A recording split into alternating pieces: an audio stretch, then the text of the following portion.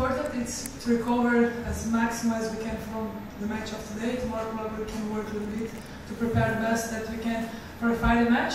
I know some of their players, the Brazilian team, so maybe I can give some tips for our team.